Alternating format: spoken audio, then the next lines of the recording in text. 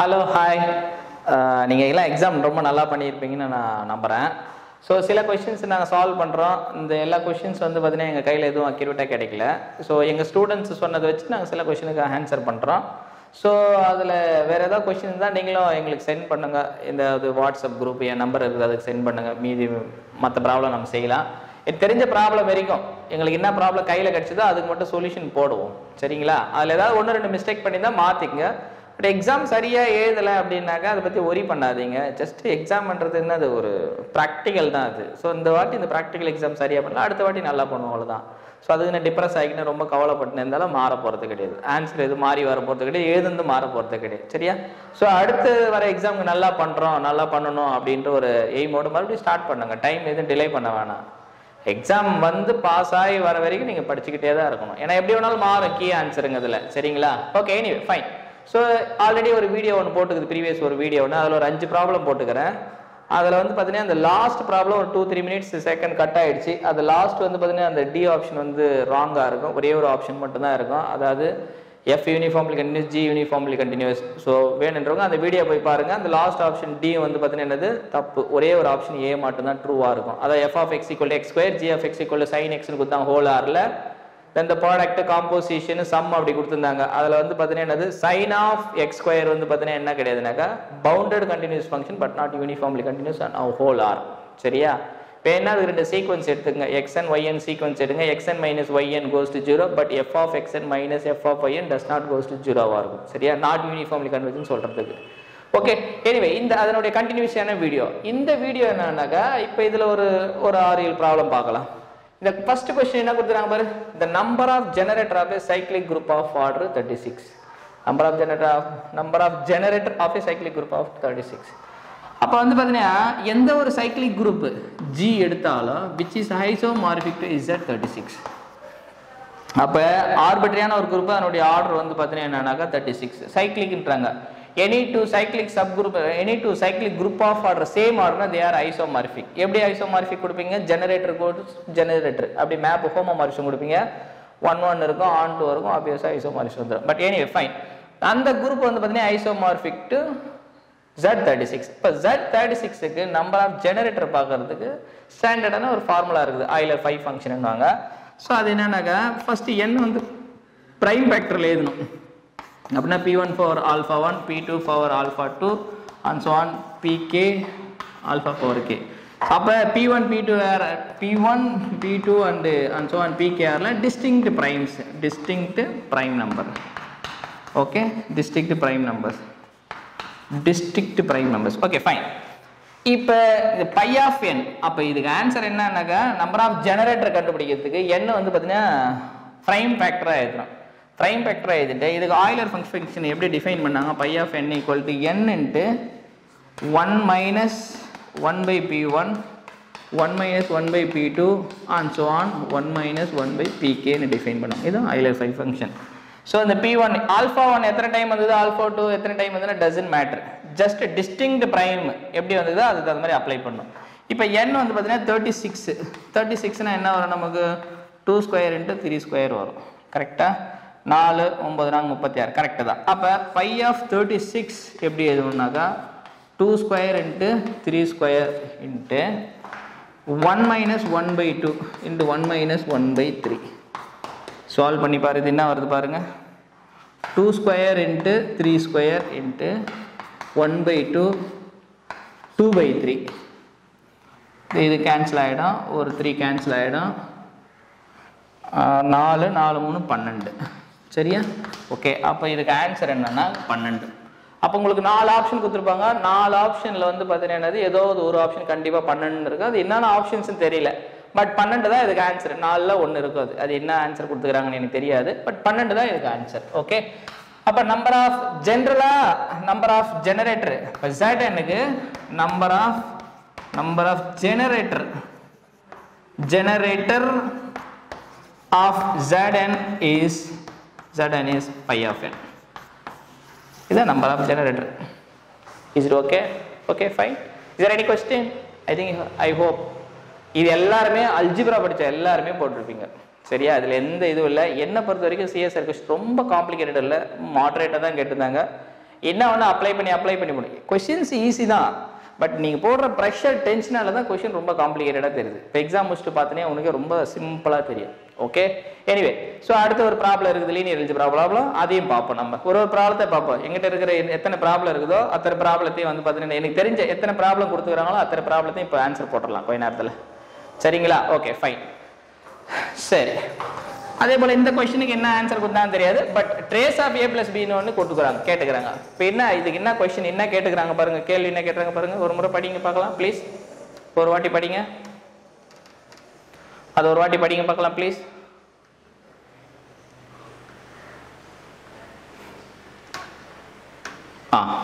இப்போ என்ன கேள்வினாக்கா a வந்து பார்த்தீங்கன்னா m4 ஆஃப் r கொடுத்துக்கிறாங்க as ஐகன் வேல்யூ. அப்போ a னுடைய ஐகன் வேல்யூ என்னன்னாக்கா -1 1 1 -2. சரியா? ஓகே, இப்போ b னுடைய ஐகன் வேல்யூ என்னன்னு தெரிஞ்சாதான் நம்ம இந்த trace of a plus b அதுக்கு முன்னாடி எழுதும் போது trace of a plus b என்னன்னு கேட்குறாங்க இல்லையா? ஸோ அதுக்கு வந்து நம்ம trace of a plus trace of bன்னு எழுதிக்கலாம். இப்போ இதனுடைய ஆன்சர் தான் என்னன்னு கேட்டுக்கிறாங்க. கரெக்டாக ட்ரேஸ் வந்து பார்த்தீங்கன்னா அது லீனியர் மேப், அதனால் நம்ம என்ன பண்ணலாம், இது போல் எழுதலாம், ஒன்றும் தப்பு கிடையாது. Is it okay? ஃபைன். இப்போ ஏனுடைய ஐகன் வேல்யூ தெரியணும், நமக்கு பீனுடைய ஐகன் வேல்யூ தெரியணும். அப்போ தான் இப்போ ஏனுடைய ஐகன் வேல்யூ கிவன் கொடுத்துட்டாங்க. அப்போ இந்த இடத்துல -1 +1, அப்போ இது 2 இது கேன்சல் ஆகிடுச்சுனாவே என்ன வரும் உங்களுக்கு? Some of the eigen values 2 0 -1. அப்போ இதனுடைய வேல்யூ -1 ஆயிடுச்சு. இப்போ அடுத்து பீனுடைய ஐகன் வேல்யூ மட்டும் தெரிஞ்சால் போகிறோம். அது ஐகன் வேல்யூ தெரிஞ்சால் some of the eigen values nothing but என்னது? ட்ரேஸ். அப்போ பீனுடைய ஐகன் வேல்யூ எப்படி உங்களுக்கு தெரிய வரும்? இப்போ பி சப்போஸ் உங்களுக்கு ஜென்ரலாக சொல்கிறேன் பாருங்க, v1 is a eigenvector of a na, then v1 is also an eigenvector of b. Why எப்படின்னாக்கா அப்போ bv1 என்ன வருதுன்னு பார்ப்போம். இது ட்ரூவான்னு பார்க்கணும். அப்போ இதுக்கு என்ன அர்த்தம்? ஐகன் வெக்டர் ஆஃப் av1னா அப்போ av1 ஈக்குவல் டு λ1 v1. இதான் நமக்கு தெரியும். இப்போ v1 ஐகன் வெக்டர் ஆஃப் ஏன்னு தெரிஞ்சா பிக்கு அது ஐகன் வெக்டரா வருதான்னு பார்க்கணும். ஏன்னா ஏக்கு வர ஐகன் வெக்டர் பிக்கு வரணும்னு அவசியம் கிடையாது, பட் ஜென்ரலா. பட் இந்த பி வந்து ஏ கூட இன்வால்வ் ஆகிக்குது. அப்போ ஏக்கு வர எல்லா ஐகன் வெக்டரும் பிக்கு ஐகன் வெக்டரா வந்துருச்சு அப்படின்னாக்கா அதை வச்சு நம்ம ஐகன் வேல்யூ கன்க்ளூட் பண்ணலாம். இங்க பாருங்க, அப்போ v1 என்ன? a⁴ minus 5 times of a² plus 5i into v1. இப்போ நீங்கள் எல்லாத்தையும் மல்டிப்ளை பண்ணால் அப்போ a⁴ into v1 minus 5 times of a² into v1 plus 5i. கரெக்டா? 5i. சரிதானே? ஃபைன். ஸோ இப்போ a v1 equal to λ1 v1 னா அப்போ a² v1 என்ன வரும்? λ1² v1 வரும். And so on. a3 v1 னாக்கா λ1 cube v1 வரும். அப்போ a பவர் வந்து a² னா λ² வரும். a கியூபுக்கு பார்த்தா λ கியூப் வரும் ஐகன் வேல்யூ. சரியா? அப்படியே பவராக கூடிக்கிட்டே வரும். Okay fine. சரிதானே? ஓகே, ஒரு வாட்டி நான் அந்த மேட்ரிக்ஸ் ப்ராப்ளத்தை பார்த்துக்கிறேன். இருங்க ஒரு வாட்டி ஆப்ஷன் என்னன்றது. ஒரே நிமிஷம் ப்ளீஸ். எஸ், கரெக்டு தான் எழுதிக்கிறேன், வேறு ஒன்றும் இல்லை. கொஸ்டின் ஏன்னா இங்கே 5 என்ன வருதுன்னு ஒரு கெஸ் இருந்து 5 தான் கொடுக்குறாங்க கொஸ்டினில். Okay fine. அப்போ இதனுடைய ஐகன் வேல்யூ என்ன வரும்? ஜென்ரலாக λ1⁴ into v1 minus 5 times of λ1² into v1 plus 5 times of identity. That's all. 5 times of v1 அவ்வளோதான் வரும். இப்போ இதுதான் தியரி. அப்போ ஏக்கு ஐகன் வேல்யூ தெரிஞ்சுன்னா பிக்கு ஐகன் வேல்யூ என்னது? அப்படியே கொண்டு இது என்னது? ஒரு இப்போ ஏக்கு ஐகன் வேல்யூ λ1னா பிக்கு ஐகன் வேல்யூ என்னது?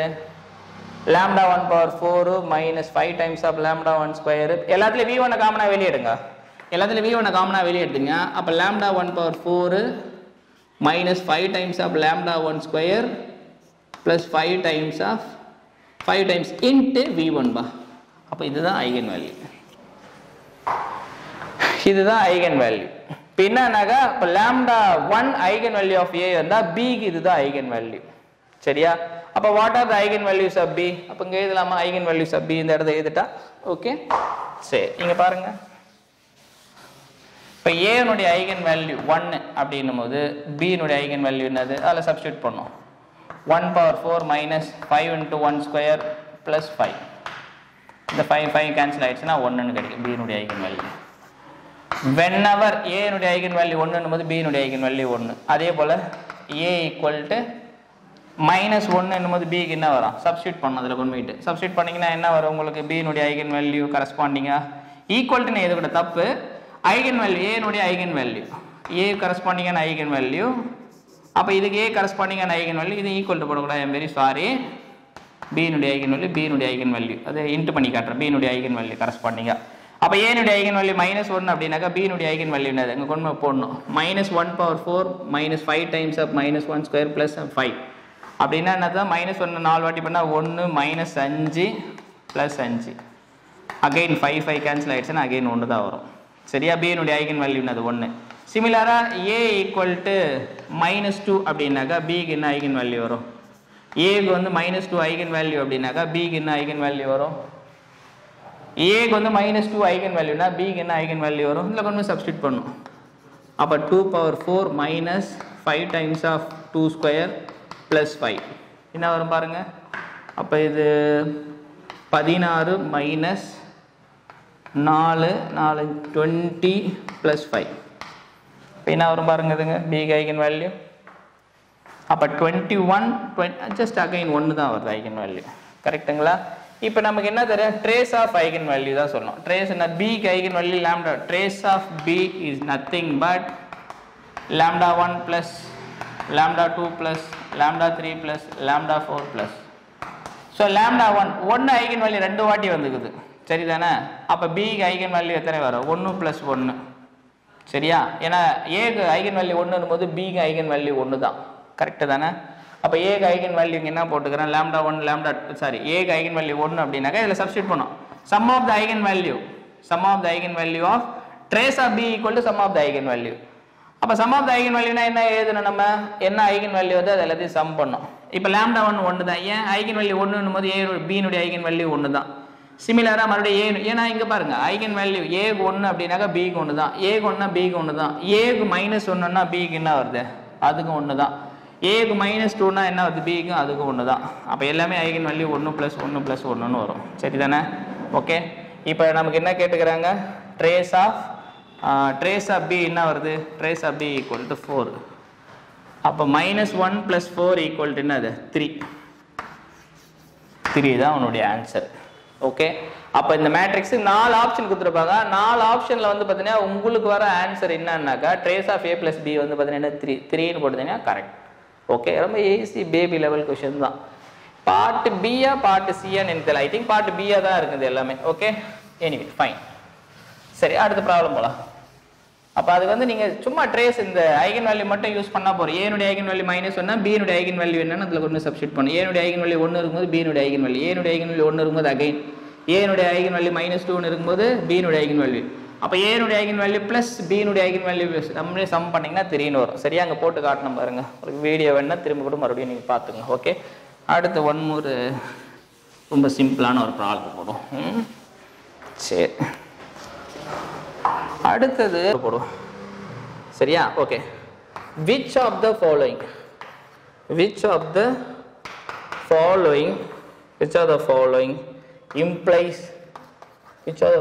implies a is diagonalizable.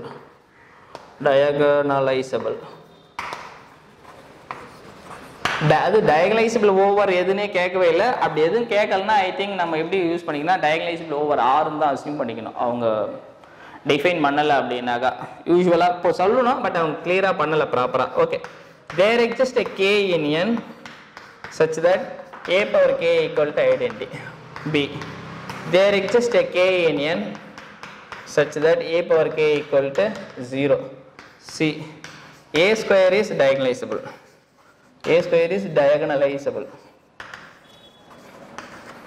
அடுத்து d ஆப்ஷன்.